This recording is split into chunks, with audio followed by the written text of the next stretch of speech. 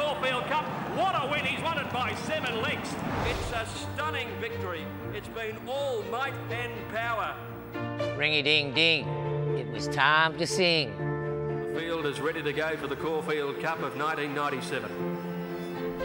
Jack Denham said to me, he said, have you got a ride in the Caulfield Cup? I said, no, I haven't. He said, you have now, you're riding Might and Power, and hung up. My thought was lead at all costs. Jack Denham said to me that whatever you do, don't lead.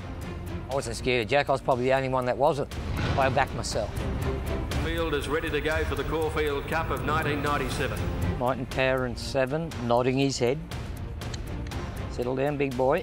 All in readiness. Set to go in the Cup. And they're off. He was a little bit slow to begin, and I had to give him a bit of a squeeze to get going. And Dayra Bay, ridden for speed, has gone up on the outside to head Might and Power. I don't know what Jack and Nick were thinking, but at this stage, I don't think they were that happy. Past the 1600, where Jimmy Cassidy had taken Might and Power to the lead. I just had to be patient because I'd pretty much gone against instructions, so I had to be right. I was probably going to get my head chopped off and get the sack by Jack Denham. Might and Power trying to lead all the way in the Caulfield Cup, takes the field to the 1,000 metre mark, a length in front of Dayra Bay. I sort of had a little look to the right. There was nothing sort of coming up the challenge. And we got to the 800, turning, pressure's on. I started to let him slide just a touch. I could hear them there, like they were only sort of 3/4 of a length off me as we go past the 800. The shadow of the 600 metre marker, believe it or not, he actually jumped it. There we are, he just jumped that crossing then.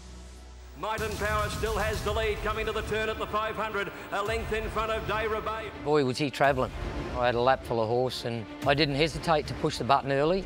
And as you can see, they're all starting to chase behind as we turn for home. But gee, once I let him go, he just opened up. Round the turn now, and Might and Power shot about 2.5 in front. Now he puts 3 on him. Might and Power well clear at the 200 metre mark. Puts 4 on him.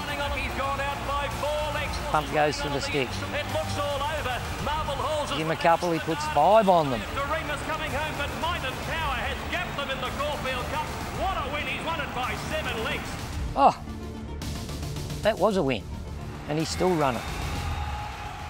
I was thinking Melbourne Cup pretty much when I went over the line. He made them look second rate. It's been all Might and Power.